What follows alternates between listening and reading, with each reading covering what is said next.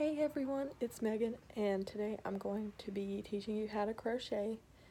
So your basic materials that you're going to need a size H hook or whatever size hook you want to use for your yarn, but I am using a 4-weight yarn, which is the standard yarn size, and that pairs nicely with the H. So if you want to go up in yarn size, you've got to go up in hook size. If you want to go down in yarn size, you got to go down in hook size, and then you'll just need some scissors for when you're trimming off your project at the end. So today I'm going to teach you how to chain, do single crochet, and do double crochet. So the first thing you're going to need to do, I'm just going to wind a bit of the yarn here. First thing you need to do is make a slip knot. If you don't know how to make a slip knot, all you're going to do is take the end of your yarn, wrap it around the yarn here, and then take another piece of yarn and pull through. So now you have a slip knot that when you pull, will tighten up nicely around your hook. So the first thing to do, every crochet project starts with a chain. So how you chain is you wrap your hook around the yarn and then pull it through the loop that's on your hook.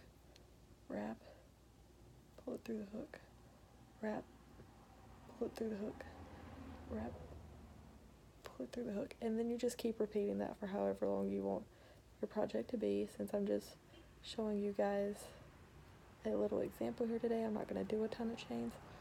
So the first thing we're going to learn how to do is single crochet. You have your row of chains now. Since it's single crochet, you're going to take your hook, put it back in the second loop from the hook, take the yarn over the hook, pull it through, put yarn over the hook again, and pull it through both of the loops that you have. And then you're going to do the same thing again. You're going to take your hook, put it through that loop, pull the yarn up through the loop, 2 loops on the hook, pull the yarn through the 2 loops, and then same thing here. You're just going to take your hook, put it through the loop, yarn over, pull it through, 2 loops on the hook, and then pull through both.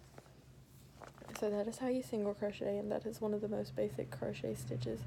And the next basic crochet stitch is one where it's called double crochet. So for double crochet, you're going to yarn over, then stick your hook through the loop, pull the yarn back through, pull through your first 2 loops on your hook, and then pull through 2 more. So I'll show you that again. You'll yarn over, put your hook through your chain, yarn over again, pull through the first 2, pull through the last 2. And so then you'll just keep doing that for however long you want your project to be.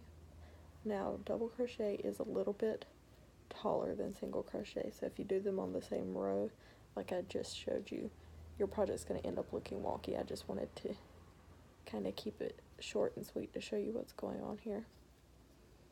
But getting to the end of my row here,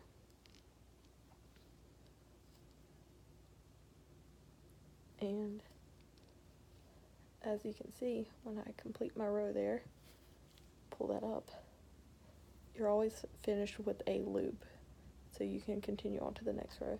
You can see the double crochet stitches here that are a little bit taller. You can see the single crochet stitches here that are a little bit shorter, and those are all worked into your starting chain. So that is how you crochet. That is the basics. Have a good day. Thank you.